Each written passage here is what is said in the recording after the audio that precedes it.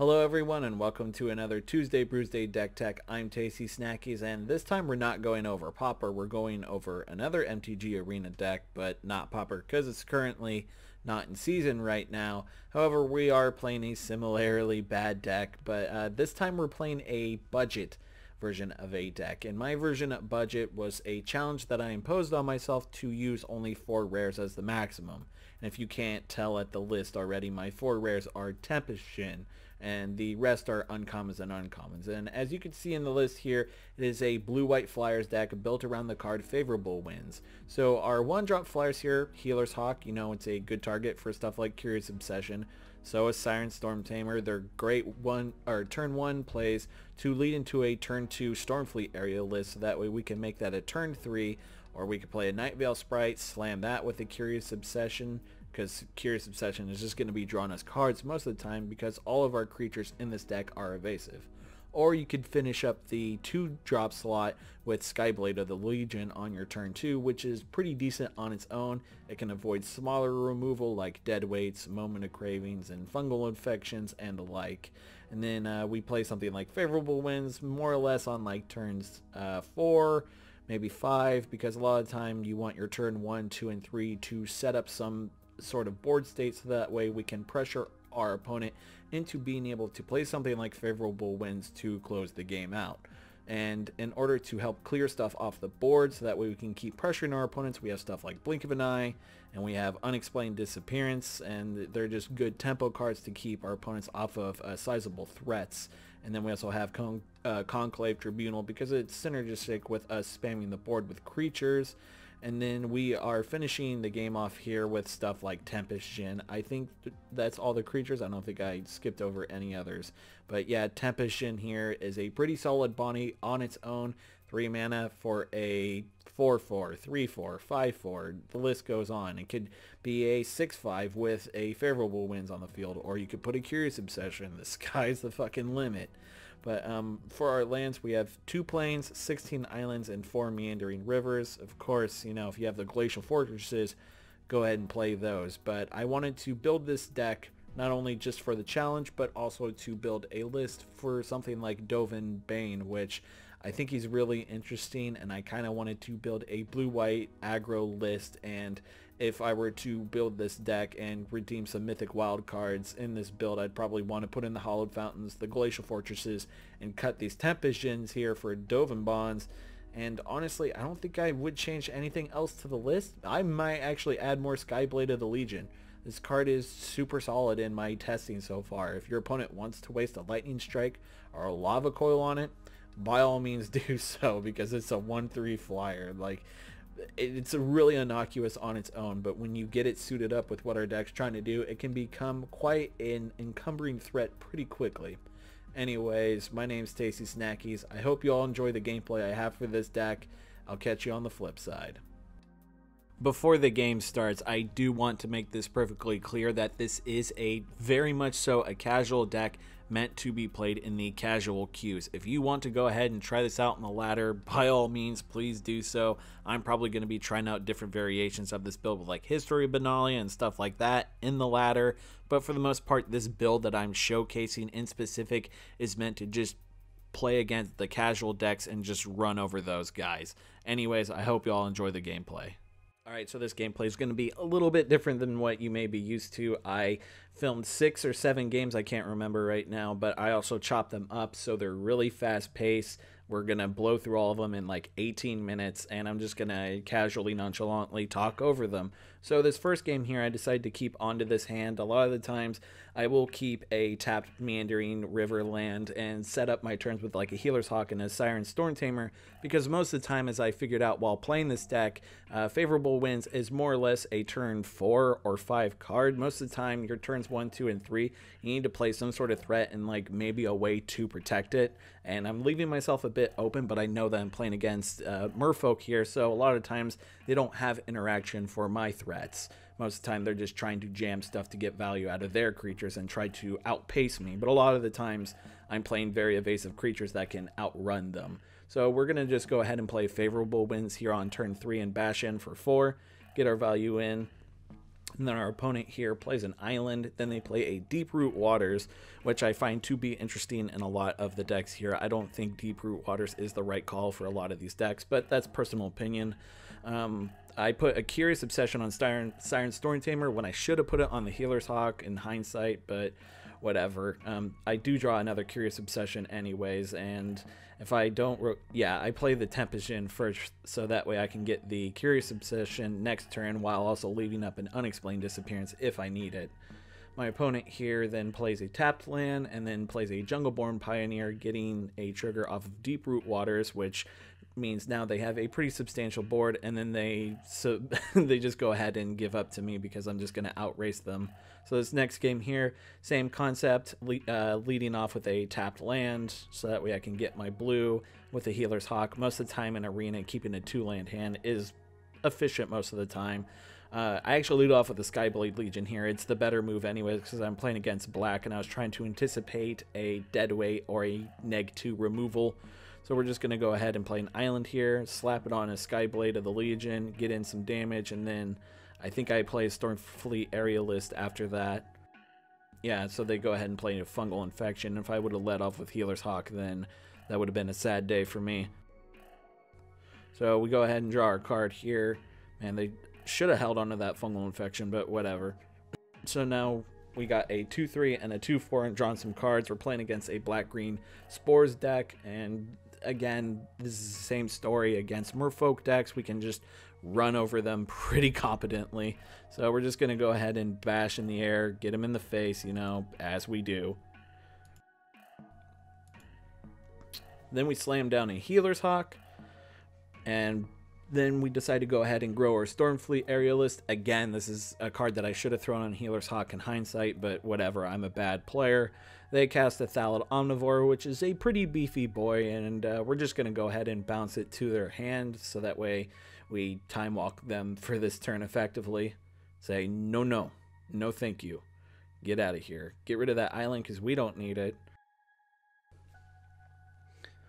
And then we go ahead and draw another Night Veil Sprite, and this leads to a very interesting way of deciding how I want to go about with my turn here.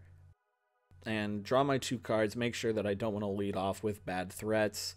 And we do draw a Tempest Djinn, which makes our turn significantly easier to play, because then we just go ahead and play Tempest Djinn, and then we lead off with another Night Veil Sprite, and then we just pressure them out this whole next turn with lethal. So our opponent plays Tendershoot Dryad, not realizing that it's lethal. Then they pass the turn, and I think, or they attack, and then once they pass the turn, after I eat their 2/2 blocker, then they concede immediately afterwards. I don't know if maybe they were trying to get their dailies online or whatever.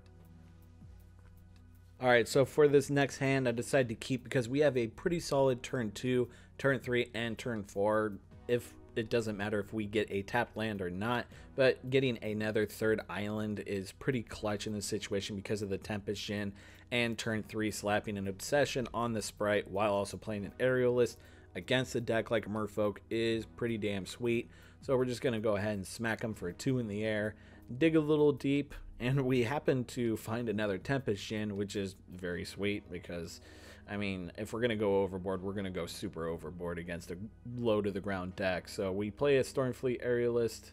We got some 2/3s. We're in a good position. Then they go ahead and blink of an eye our Night Veil Sprite, which slows us down considerably, but it's okay. We do have another Stormfleet Aerialist, so we're just going to go ahead and get the bonus off of that. Oh, wait, no, we played the Tempest Djinn instead. Okay, yeah, that was the better play anyways. So they play a Jungleborn Pioneer. It's a beefy boy for certain, but our Tempest Djinn is an even beefier boy, especially when we get 2 of them on the board. And then our opponent Blink of an Eyes our card back to our hand, which slows us down, and they get in for a decent chunk of damage. So then we draw an island, play that, play a favorable winds to make our board a little bit more impressive, swing in, get that raid bonus, so that way we can play a beefy Stormfleet Aerialist. Our opponent then concedes to that. So this next hand we keep 3-lander, so that way we can lead off with the Siren Stormtamer, hit him for some damage, and then lead off with another Stormfleet Aerialist. Our opponent plays a mountain, and then they play a Get to Lava Runner, so it makes me think that we're playing some sort of burn deck or aggro deck here in the casual queues, which, you know, interesting. People playing tier decks in the casual queues, what's new? So we lead off with the Stormfleet Aerialist, and if they want to waste a Lightning Strike on it, then we're more than happy for them to do so. And then they go ahead and do not do so, so we go ahead and get our attacks in, play another land, get another Stormfleet Aerialist online, so now they have 2 cards that they need to Lightning Strike in order to deal with. So our opponent plays a land and another, or they play a Gutter Snipe, which is a very interesting card to tap out for on turn 3. Then we go ahead and bash them in the air for 5 more damage, bring them down to 11. And then we go ahead and play a Night Veil Sprite. Pass the turn over to our opponent.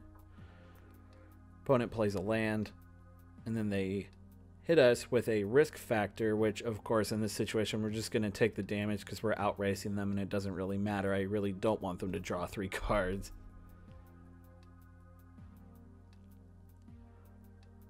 Our opponent then plays a second Get to Lava Runner, so they really need more instants and sorceries in their graveyard. Otherwise, we're just going to be beating them in pretty quickly. And we are leaving Conclave Tribunal as backup to get rid of the Gutter Snipe, just in case they spill like 3 or 4 spells in a single turn and just sneak out a win against us.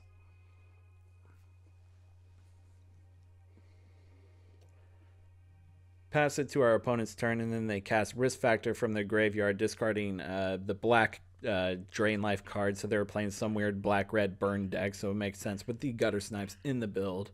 And then they play another Get to Lava Runner, and then at this point they go ahead and hit us for 2 damage, but again we're just gonna race them out, and they concede. This next game we keep this hand. It's kind of janky, we don't have a white source, but we do have a 1, 2, and 3 play. So we lead off with Siren Storm Tamer against the black-green deck. They play another tap land with a Stitcher Supplier, so it's a graveyard-based deck, so we might be expecting some Molder Hulks in the future. Go ahead and hit them for 1 in the air, and then get us another 2, 3 in the air, so that way we can just get that evasive damage through and try to outrace our opponents before they can do anything degenerate. Our opponent plays a Merfolk Branch Walker, gets their value off of it, leaving a deadweight on the top of the library. And this card is a issue for me, so I need to block and get that deadweight in the graveyard so that way they don't throw it on my Siren Storm Tamer. We go ahead and draw into a Healer's Hawk, which kind of sucks because, you know, we didn't get another white source, but we will play our Tempest Djinn here, which we were going to play on Curve regardless if we got a white source anyways. Opponent plays a tapped land, then they play another Stitcher Supplier, get more stuff in the graveyard. Pass the turn over to us, we jam another island, hit him in the air for 7 damage, bring him down to 9, put him on a 2-turn clock with a Unexplained Disappearance for backup just in case they try to get tricky with us. They do play a Plague Crafter, which forces us to sacrifice our Siren Storm Tamer. They sacrifice their supplier, get more stuff in the yard, hit us for 3, down to 17. Pass it over to us. Then we get a Meandering River, so thankfully we get a white source, and then we just go ahead and bash them for 6 more in the air, leaving them on a 1-turn clock. Our opponent plays a Ravenous Chupacabra, and then on the ETB trigger, them targeting Tempest Djinn, we go ahead and bounce our Tempest Djinn back to our hand with Unexplained Disappearance, surveilling a Stormfleet Aerialist on top so that way we can maintain board presence in this next turn and take care of them. Opponent hits us for 6, but that's fine because we're just going to go ahead and smack them for 2 in the air, drive them down to 1. Then we play a Tempest Djinn and a Stormfleet Aerialist with the Raid trigger online. So that way our board is in a pretty healthy position. Unless our opponent has 2 removal spells or 3 removal spells, they're going to die in this situation. And they have a Vraska Golgari Queen, which is removal, it's just not good enough. And they blow up our Tempest Djinn, probably for their dailies or whatever, and then pass it over to us because, well, it's lethal. So we go ahead and keep this opening hand so that way we can lead off with the Siren Storm Tamer and then next turn play a tapped land and slap a Curious Obsession on our Storm Tamer. Our opponent here plays an Opt, which makes us believe that they're playing some sort of like maybe mono blue aggro, which is the most common deck that Scry or Opt is played in most of the time.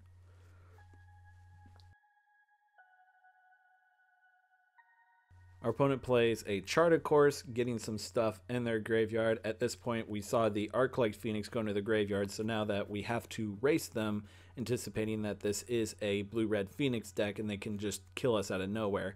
Thankfully, we are playing flyers, so we have a way of blocking just a sudden amount of damage, and we go ahead and draw a card off of the Curious Obsession. Our opponent, on their turn 3, goes ahead and plays a Tormenting Voice, getting rid of a Warlord's Fury and drawing 2 cards, and then another Opt. So they don't get the Arc-Light Phoenix trigger out of it, sadly. We go ahead and beat our opponent in the air for 2 more, draw another card. So we go ahead and slap down a Meandering River, and then we leave back a Blink of an Eye just in case they spam out anything during this next turn. And our opponent plays a Lava Coil targeting our Storm Tamer. At this point, that's fine. We can just let it die. We already got our value out of it. Then we play an Island here and a Night Veil Sprite, leaving up Blink of an Eye to bounce any threats that may be coming our way during this next turn. They do play Crackling Drake, which is fine. We don't want to bounce it because we don't want them to draw a card. So instead of blindly attacking into the Crackling Drake or sacrificing an attack for mana, we're just going to go ahead and use the Night Veil Sprite to convoke Conclave Tribunal while also leaving up Blink of an Eye. Our opponent plays a Search for Azcanta, which is fine. We can let that resolve. Then they do play an Enigma Drake, which at this point we are going to bounce it back to their hand.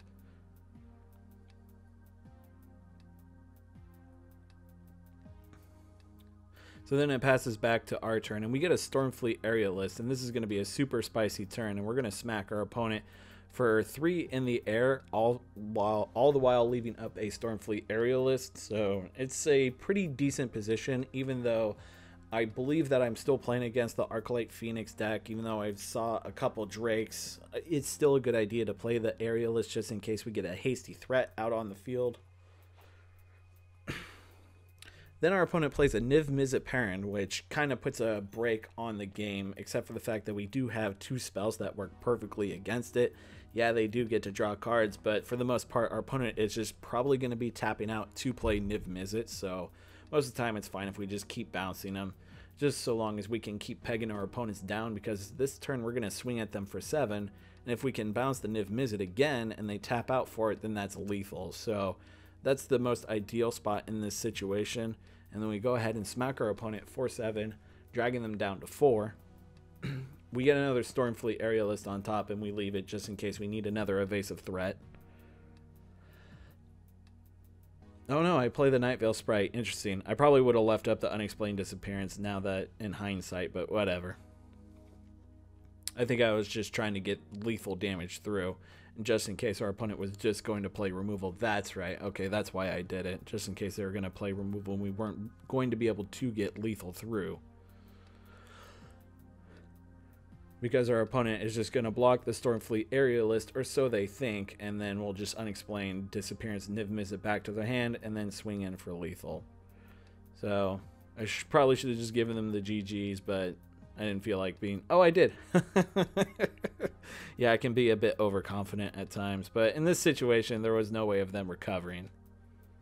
Go ahead and leave another Stormfleet Aerialist on top, because why not? And then our opponent goes ahead and concedes. So for this next hand, it's really awkward, but I decided to keep it just because we have the Sprite, and we have the Obsession, and we can dig to find a white source. And so, yeah, we go ahead and play against Merfolk again, which is another interesting matchup. And we keep drawing lands, which is exactly what we want in this situation. Like, I don't know about you, but drawing a bunch of islands when you need a white source, it's super clutch. So our opponent plays a Deeproot Waters, and we draw another white card, which is very, very fun. And at this point, we can finally start digging a little bit deeper to help find our white sources. But we find a Siren Storm Tamer, keep it on top, so that way we can leave another blocker up here just in case we need to. While also leaving up the Siren Storm Tamer's ability just in case they got anything tricky like a Blink of an Eye. So then our opponent plays a Deeproot Elite with the Deeproot Waters, and it gets pretty scary here because either they could slap it on the unblockable creature or they could put it on the hexproof creature. But this opponent here decides that they're going to put all of their bonuses on unblockable creatures, which is pretty good in this situation. But if we can draw removal, all of that overabundance in one creature can hurt them negatively, and it does by us drawing an unexplained disappearance. So we go ahead and draw another card off of Night Veil Sprite, getting another Curious Obsession. We go ahead and slap that on a Siren Storm Tamer, make it a little bit bigger while also leaving up Unexplained Disappearance behind. Opponent swings in for 5 damage. We go ahead and bounce their River Sneak back to their hand, leaving up a Tempesion on top. We go ahead and chump block one of the 1/1s and take a little scratch. Then comes back to us. We slam another island, and then we slam a couple damage into our opponent. See what we draw into. We get another Unexplained Disappearance, which is very clutch in this situation, knowing our opponent is just going to overextend into the unblockable creature. So then we play a Tempesion as a nice little 5/4 blocker, and then we leave up Unexplained Disappearance to punish our opponents. So our opponent plays a River Sneak. They get all their triggers online.